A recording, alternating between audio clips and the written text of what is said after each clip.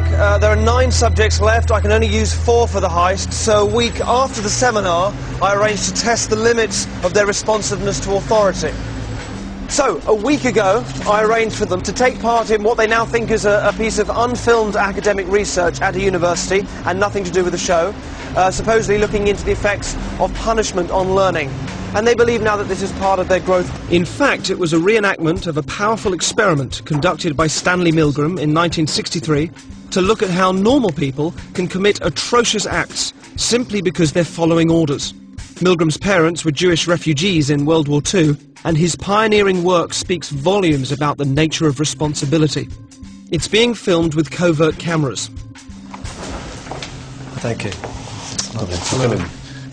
They're introduced to an actor pretending to be another participant. You didn't come from the same room? No. Yeah, you don't know each other. No. But we don't actually know how punishment affects learning. After a brief introduction, our subjects are tricked into thinking they've chosen their role as teachers in the experiment. And if you could just tell me what your positions are? Learner. Learner and teacher. Learner.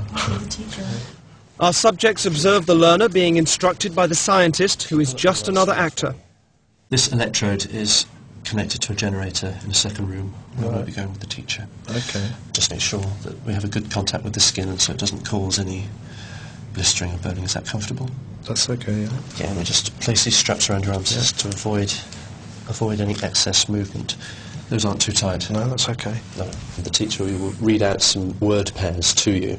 Blue girl. The learner is told he's going to be asked a series of memory questions by the teacher. He will have to word pairs and then correctly remember them when offered multiple choices. If the answer is incorrect, you will receive an electric shock. The teacher is then taken next door and shown the generator, which ranges from 15 volts all the way up to a lethal 450 volts. The domestic electricity supply in the UK is, of course, 240 volts. Our teachers are given the list of questions and told to increase the voltage each time the learner gets a question wrong. They are then given an example of a low voltage shock. And try and estimate in volts the amount of shock you feel you're getting. Okay.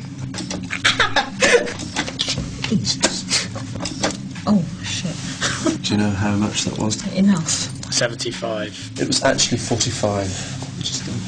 Oh my God. Teacher, begin. Shoe horn. Steam. The point of this test is to see whether the teachers, our subjects, will call a stop to the experiment or continue to the point where they are administering seemingly lethal electric shocks to the victim simply because the scientist is telling them to. That's correct. The next word is bicycle. The options: tyre, race, helmet, shorts. That's incorrect, so there'll be 120 volts.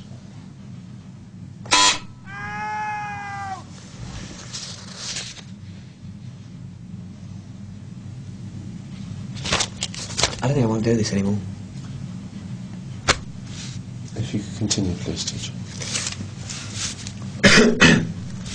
There is... No, I don't think I'm going to do anymore. The experiment requires you to continue. Yeah, even so, I don't think I'm going to do anymore. Correct. Captain. According to plan, our accomplice provided many wrong answers. Each protest was coordinated to a particular shock voltage on the generator, and his responses were played via a CD. That's wrong. 150 volts.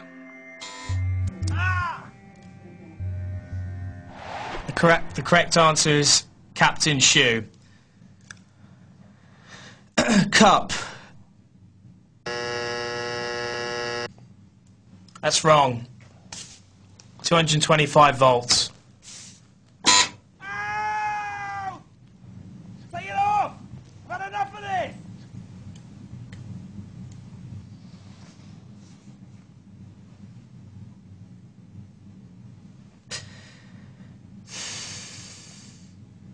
He's in a lot of pain, Continue, please. but he's not comfortable. We must continue to the end of the experiment. Whether the learner likes it or not, he has to go on until he's learnt the words correctly. Okay.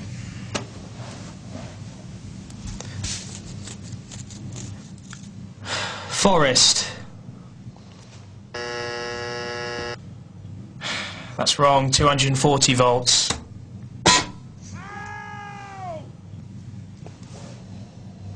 Are you sure this is not causing any lasting damage? He sounds like he's in a lot of pain. Well, the shocks might be painful, they're not harmful. What does that mean, though? They're not harmful. Sorry, I'm not getting you. When you say that they might be painful but not harmful, They cause no long-term damage. okay, so what does that mean? It doesn't leave any scars? It causes no damage. That seems very cold and calculated to me. This doesn't seem like a very... Anyway, golden.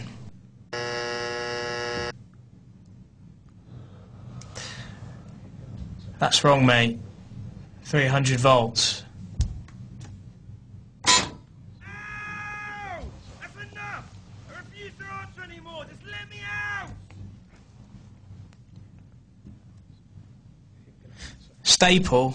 The options are diet, jar, balcony, and bowl.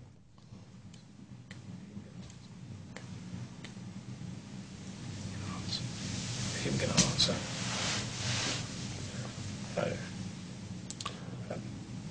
If the learner doesn't answer in a reasonable time, say 4 to 5 seconds, then you have to treat the answer as wrong and follow that procedure.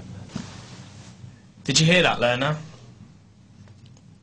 Just any response, mate. Come on. Wild guess. Please continue. 345 volts, if you're still with me. I'm sorry. I can't do this, honestly. Can we stop this experiment? Because I can't do this. If you don't continue, we'll have to discontinue the experiment. Yeah, okay, fine. That's fine. I'm not going to do this. Incorrect. 405 volts.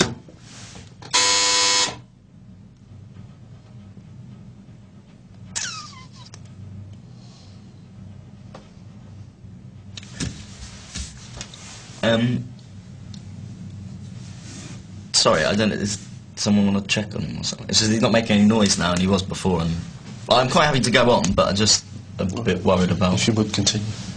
Yeah, I'm just a bit worried because he was like he was like complaining before about the. But no harm will come to him. But he's not making any noise now. It's essential that we continue with the experiment.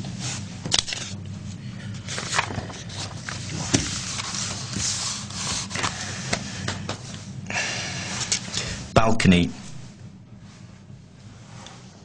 Incorrect. 450 volts.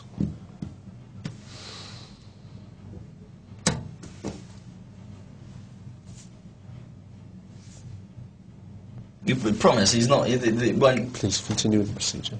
You say it hurts, but it's because it's like it says they're dangerous severe shot. You'll be all right. Yeah. Please continue.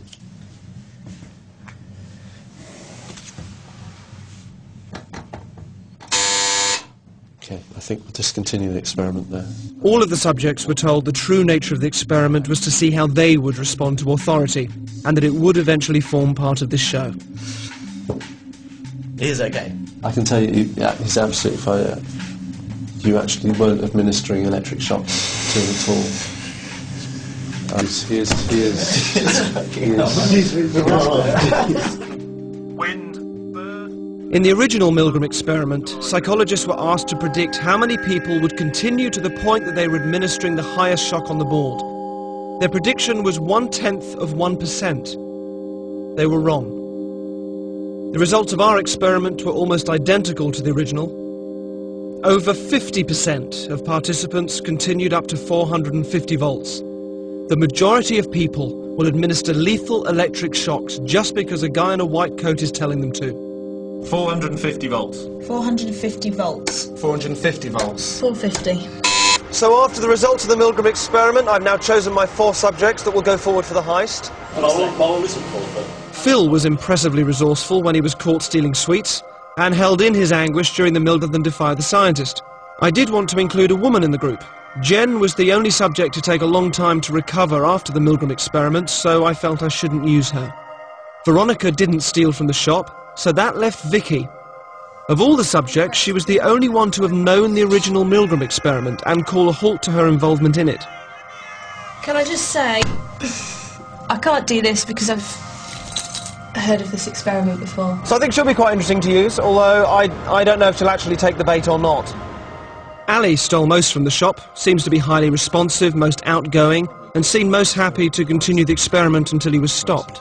Well, shouldn't it have made more notches on the thing? I'm sorry. Danny stopped the experiment, but in such an outspoken way that I suspected he would have real strength of character to bring out. It's not even reacting anymore.